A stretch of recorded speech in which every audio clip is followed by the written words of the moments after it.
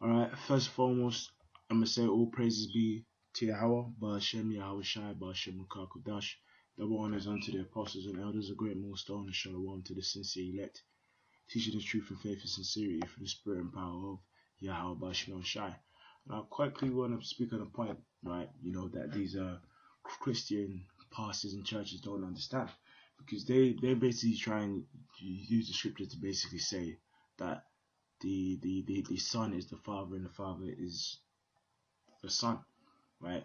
And try and say that the son was the father, and the father brought himself, right, through Gabriel's seed, right, into Mary, came upon the earth, and actually that the son, who people ignorantly call Jesus Christ, was actually the Heavenly Father himself, but he just transformed himself, right? He somehow he was on the earth and somehow in heaven, and they're trying to say, the scripture says, "I and my Father are one," to justify that, but they don't understand that. So I'm gonna read from John 10:22, right, and read down on onwards, right, to basically explain that point. Which basically, what that basically means is that they are in the same spirit, right? Which through the spirit, if it be of the Lord, Yahweh Shai's will, I can bring out understanding on. This is John 10:24. Then came the Jews round about him and said unto him, How long dost thou make us to doubt? If thou be the Christ, or if thou be the anointed, tell us plainly.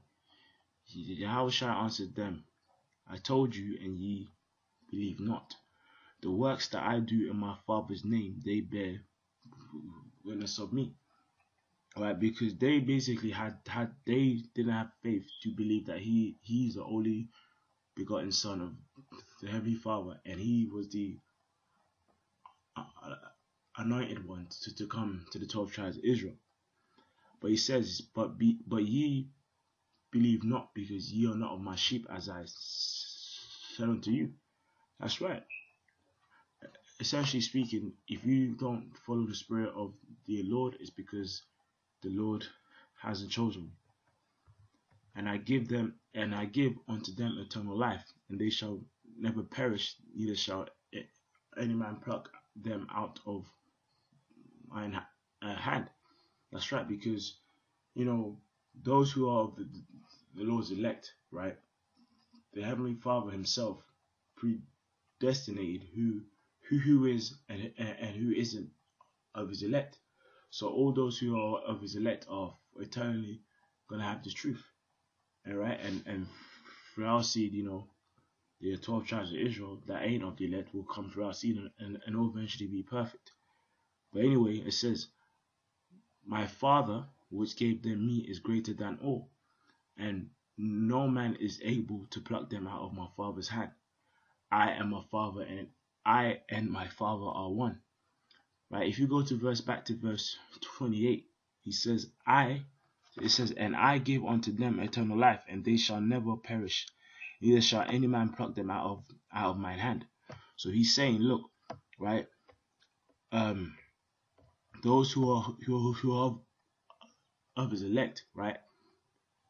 That they are always, gonna be, those who are his elect. Meaning those who have the faith are always gonna have that faith, right?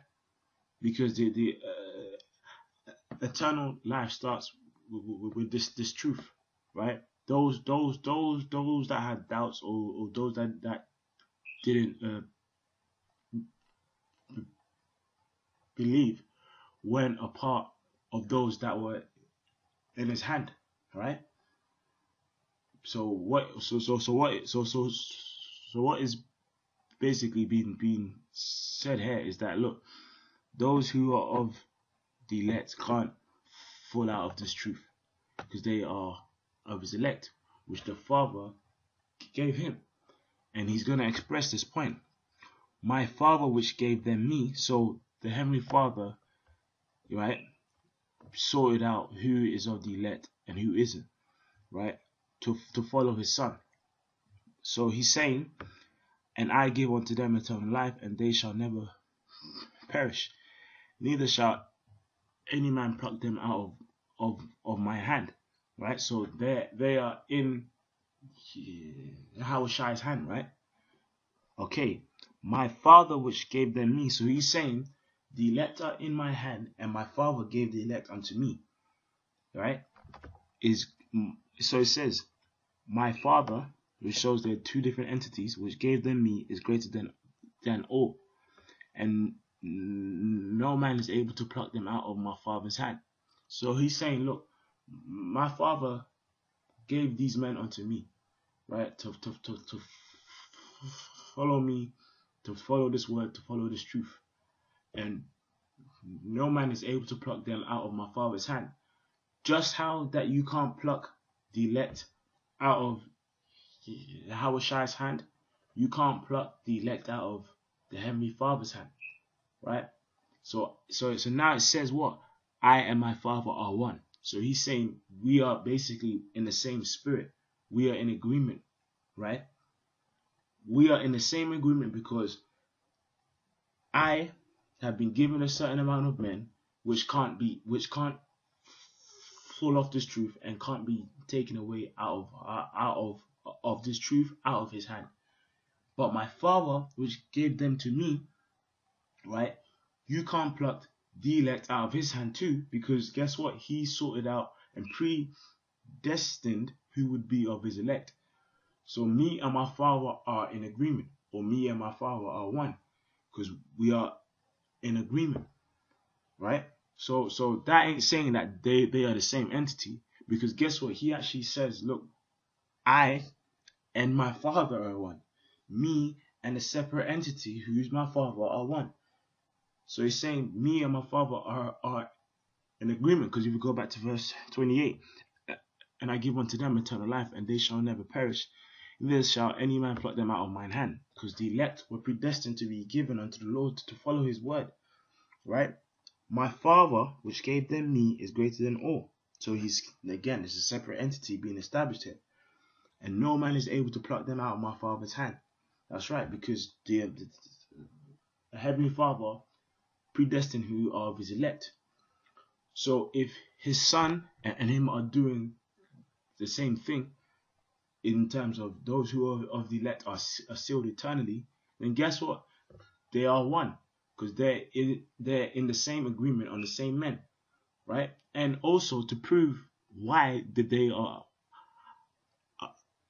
one, right? To prove why they are one, as well is through this. John 1:14, and the word. Hold on one sec. No, I'm gonna read from verse 14. And the word was made flesh and dwelt among us, and we beheld his glory, the glory as of the only begotten of the Father, right? Full of grace and truth, because Yahushua was the first spirit created, and everything else after that was created by Yahushua, right? So it says, and the word was made flesh. Yahushua is what? The word of God. He himself embodies, he is actually the Heavenly Father's word and will in flesh. That's how heavy, that's how deep the Heavenly Father is. He's so deep that his word is a separate entity, which happens to be the first spirit that he made, his son. So him and his son are one, because guess what? His son is his word. They are in agreement. Look, he can't disagree with his own word if his word was made flesh. So the reason why they're one is because he is the word and will of the Heavenly Father that was made flesh. So just how you couldn't pluck the elect out of his hand, you can't pluck the elect out of the Heavenly Father's hand, because it was sealed in the Spirit and it was spoken, right? It was his word that guess what? These certain group of men will be of his elect, and these certain group ain't. So they are one because, they are in agreement, They are in the same spirit. Because guess what? His son is his word. Right? So when you read that scripture, I and my Father are one, you have to understand they are in agreement. They are in agreement. Because guess what? His word essentially was made flesh. Right? This is John 14:10. And this will prove that he is the word of God. He is truly the word of God. John 14:10. Believest thou not that I am in the Father and the Father in me? Because guess what? He's in the same spirit. They're both in agreement. Because he is his Father's word. The words that I speak unto you, I speak not of myself. So guess what? He's saying, I'm speaking, but the words I'm speaking isn't of myself. So if the words he's speaking isn't of himself, then whose word is he speaking?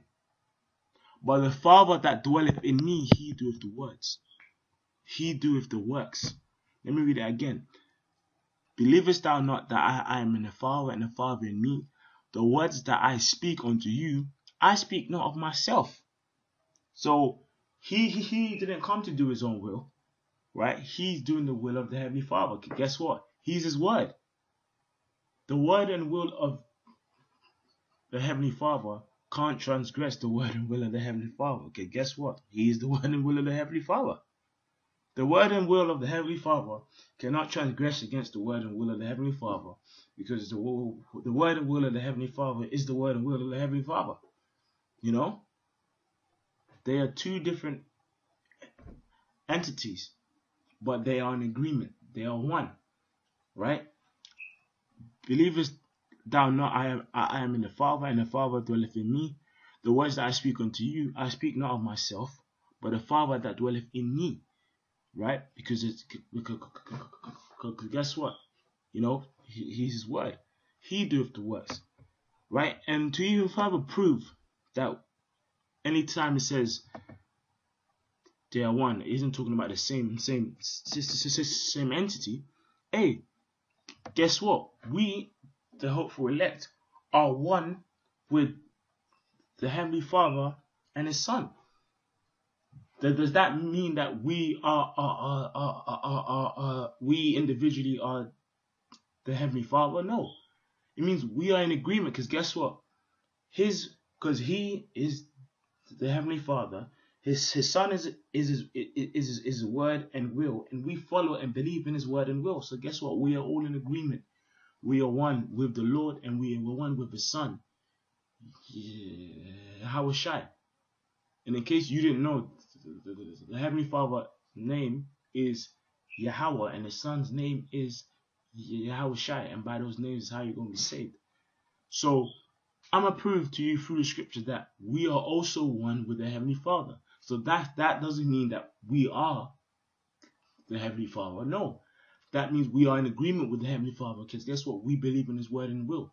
So we are one with the Heavenly Father, we are one with His Son, and they are one with us, because we believe in their word. We are in agreement. I'm going to prove it. This is John 17 and 4. I have glorified thee on earth. I have finished the work which thou gavest me to do. And now, O Father, glorify thou me with thine own self, with the glory which I had before the world was. I have manifested thy name unto the men that I have manifested thy name unto the men which thou gavest me out of the world. Thine they were, and thou gavest them me, and they have kept thy word. Right? So there was a certain group of men that were given unto the Lord out of the world, meaning their spirits were separated to be that of righteousness. Right? Thine they were, and thou gavest them me, and they have kept thy word. Guess what? Because guess what? They have believed on the word of the Heavenly Father. They have kept it. Now they have known all that all things whatsoever thou hast given me are of thee. For I given unto them the words which thou gavest me, So he gave us the words that were given unto him by the Heavenly Father. So guess what? The same word that was given unto him, him being his word, was given unto us. So guess what? If we agree with those same words, guess what? We're one. For I have given unto them the words which thou gavest me, and they received them. So they received them. Look, if I explain to you, if I explain to you a parable, and you understand a parable, you've essentially what? Received them, right? Let's go into the word received here, and let's see what it means. Lambano, right? And it says, right?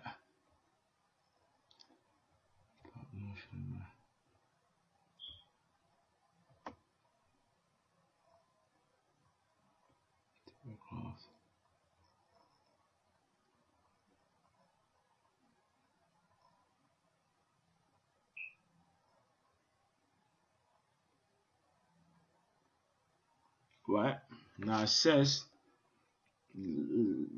let's just see the application here, yeah? To take with the hand, to lay hold of any person or thing in order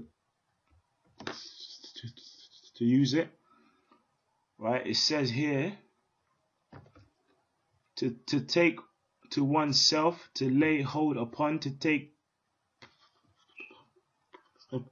possession of, right? To reach after, to strive to obtain, to receive what is offered, right? So the truth was given unto the elect, right? And they received them because the Lord opened up their understanding to, right? So going back to that, it says, for I have given unto them the words which thou gavest me, and they have received them, they have understood them, and have known surely that I came out from thee, and they have believed that thou didst send me. So the Lord gave words which was given unto him by the Heavenly Father to give unto a certain group of men, and they, out of all people groups upon this earth, have understood them, because not all are going to understand. And I'm known surely that I came out from thee, and they have believed me, and they have believed that thou didst send me. I pray for them, I pray not for the world. So this world is the world of Israel, because only they can understand it. But for them which thou givest me, for they are thine. All mine are thine, and thine are mine. I am glorified in them. And now I am no more in the world, but these are in the world, and I am come to thee. Holy Father, keep through thine own name those that thou hast given me, that they may be one as we are. Right? So that they may be one as we are. So they are in agreement. So he's saying, Lord, preserve the elect so they may be as one as we are. Because guess what? The Lord, Yahweh, his son, Yahweh Shai, and the elect are all one. Because they are all in agreement. And they all believe in the word of the Heavenly Father. Right? So essentially,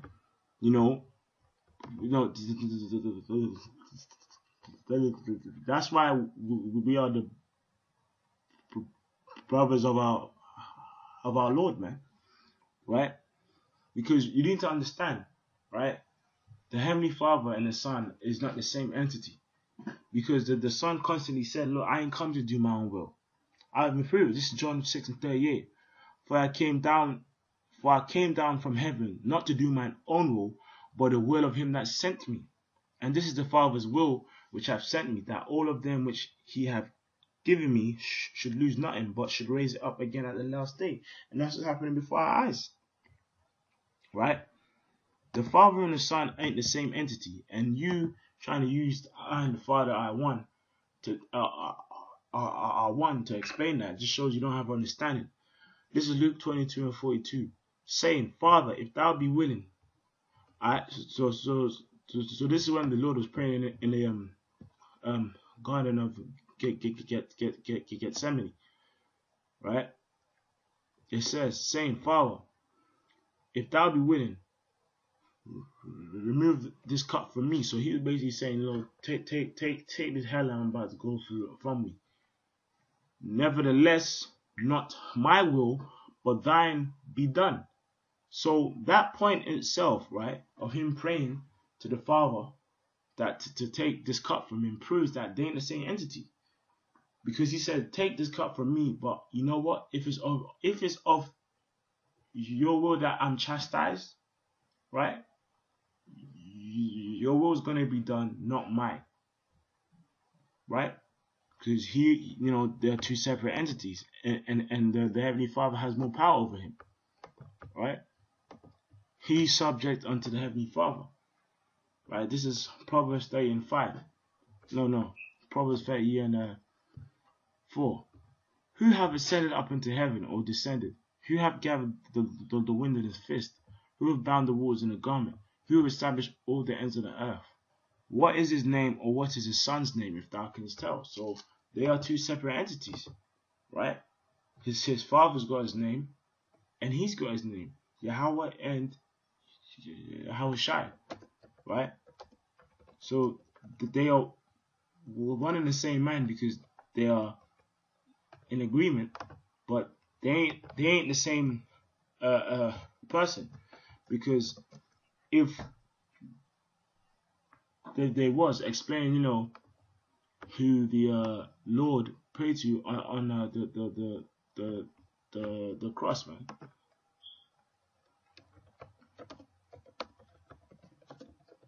This is First Corinthians 11:3. But I'd have you know that the head of every man is Hamashiach, and the head of the woman is the man, and the head of Hamashiach is Yahweh. So when the scripture says, I and my Father are one, it's saying they are in agreement. And as John 17 explained, if you are of the elect and you take heed unto the word, we are one with the Heavenly Father and the Son. Right? So, with that, I'm going to say, all praise be to Yahweh Shemel Shai.